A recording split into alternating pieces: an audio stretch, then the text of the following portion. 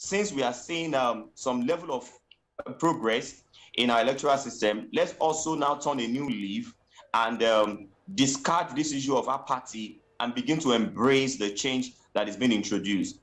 Before now, my dear, we hardly do what we call pre-registration or any form of INEC, voters registration online.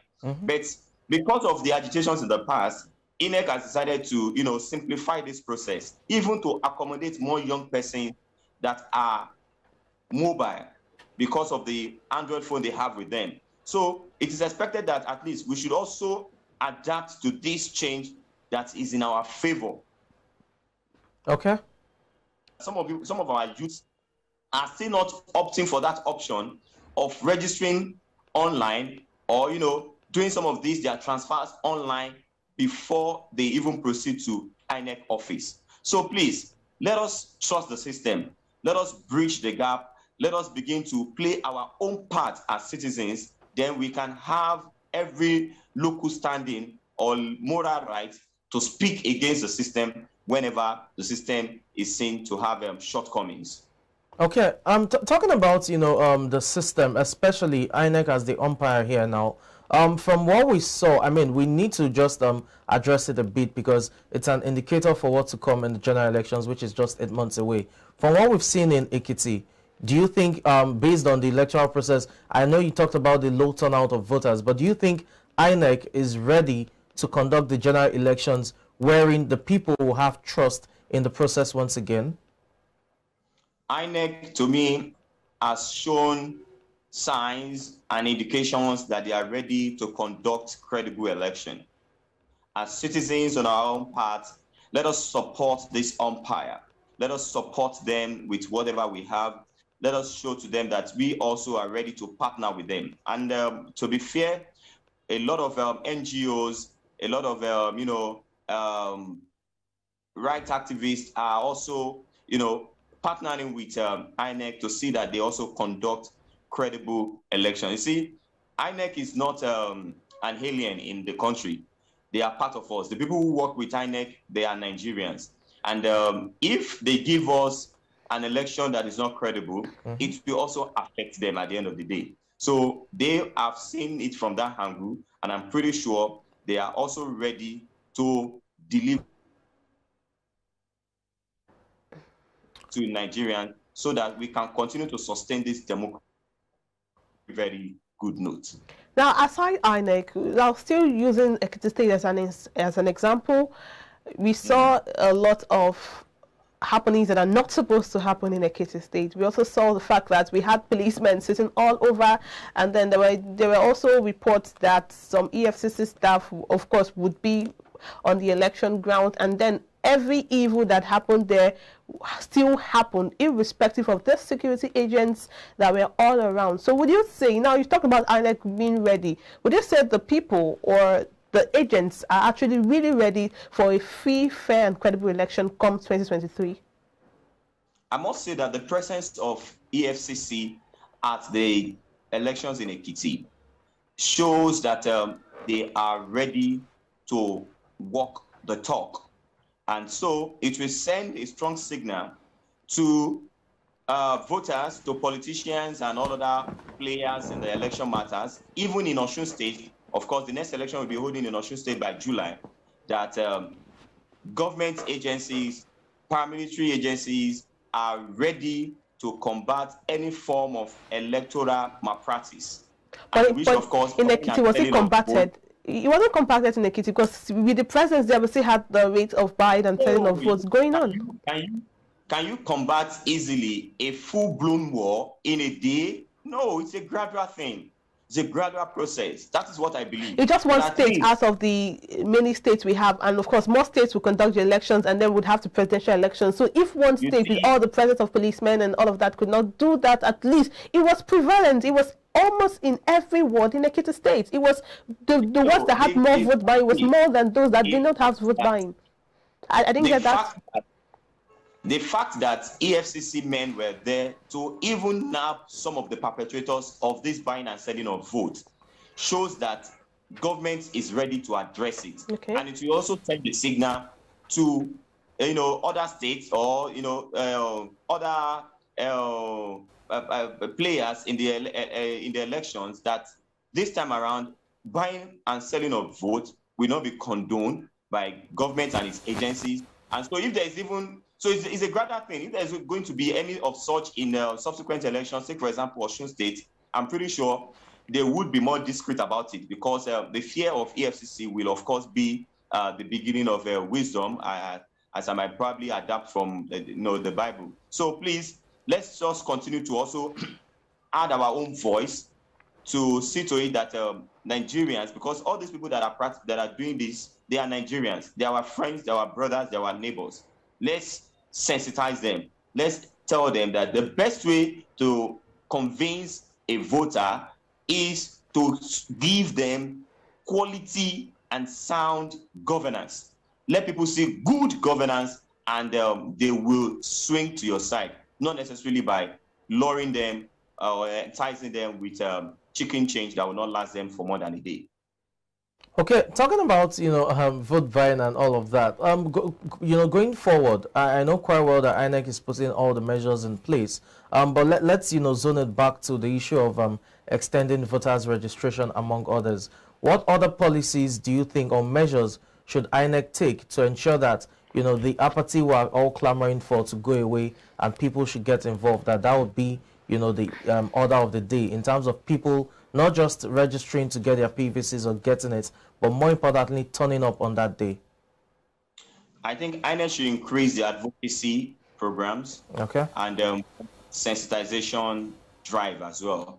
You see, people need to be aware, and one of the best way to go about it is not by using government-owned TV stations. Mm-hmm. I doubt if young persons or the people that they're expecting to come out and vote during elections watch those stations, watch NTAs and all that. So I think they should now begin to see how they can, use some of our influencers. When I say social media influencers, mm-hmm, whom of course have gained the attention of so many youths, to pass the message to the youth that INEC is working every day to strengthen our democracy, and people should renew their trust in the system. So more of advocacy, more of sensitization, using medium that can appeal to an average Nigerian voter, of course, our youth nowadays. So I think that INEC should concentrate more on advocacy and sensitization. Okay, just before we wrap up this conversation, we need to also address something that we saw over the last 6 weeks thereabout. It's still not necessarily vote buying, but it's how monetized the process is, from the PDP presidential primaries to that of the APC, and now to the governorship election.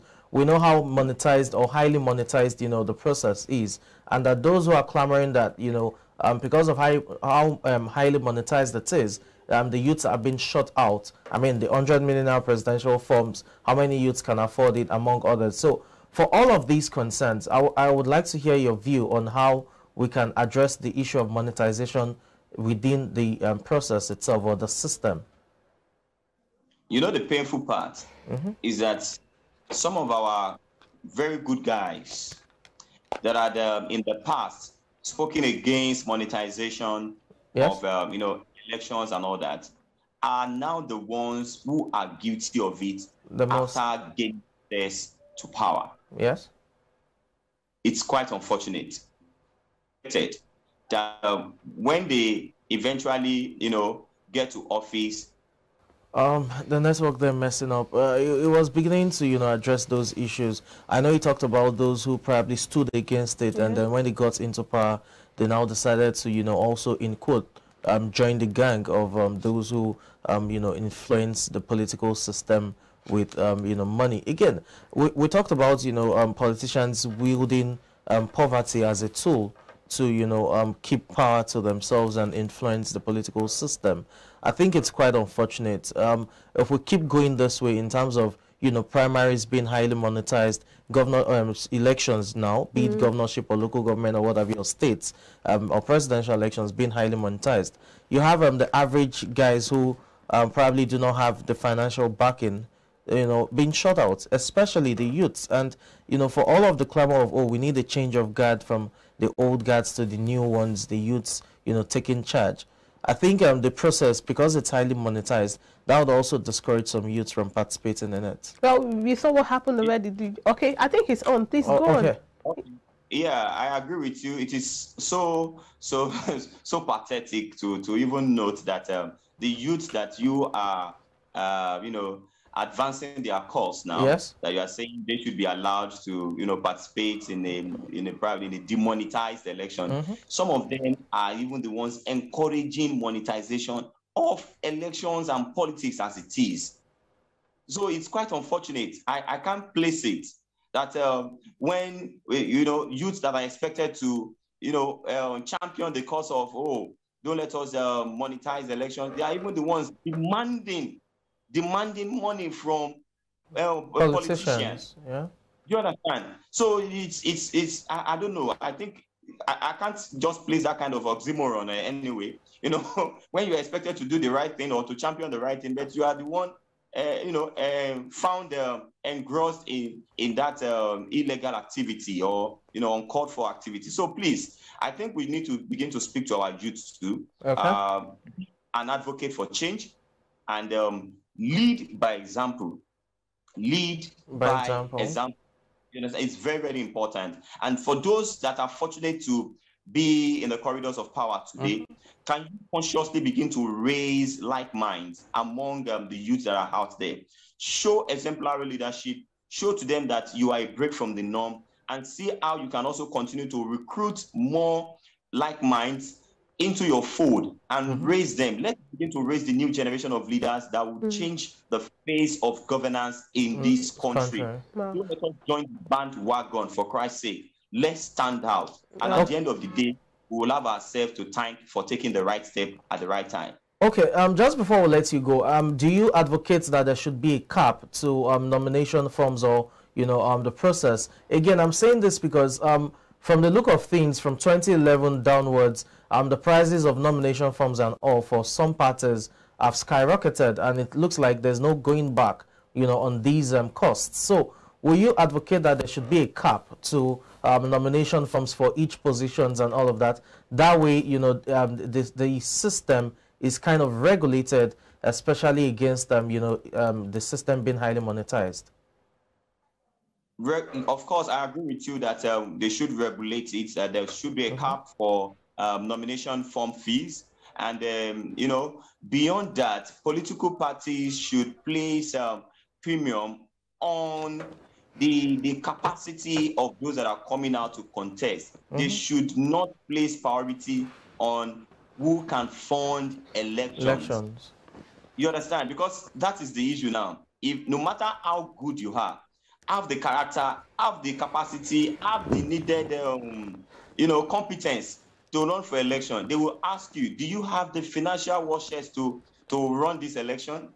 And if your answer is no, they will not consider you. They will rather get a money bag to replace you, or, you know, or they will rather support a money bag ahead of you. So I think political parties should go back to drawing board. How we used to run political parties in the past is that political parties fund the candidacy of their candidates. They fund the election of their candidates. You know, they contribute money and they fund you. But in this case now, you are the one that is funding. If you are running for election, you'll be the one to fund the party. Yes. It's quite unfortunate. This is where we find ourselves today. So if you can retrace the step, or better still. All right. Well, I think there's a bit of network issue. Well, he has spoken at length, and really. I think that's a good place to wrap up this conversation right now. Well, Asiwaju, if you can hear us, thank you so much. We appreciate your time on the show this morning. Thank you. And well, Samson, all right, thank you so much, Sue. And some of the thought he shared, the fact that those who were advocating for change in leadership, we can't have the old people rule us anymore and spoil the things we've worked for at the Sorosuke generations, like they would say. And now the ones campaigning and advocating for this, you know, they're coming out. It's not bad to have to advocate for anybody, but then these are the same people who you or we claim to have spoiled the system. And then also the issues of I was going to take that up with him before you brought it up.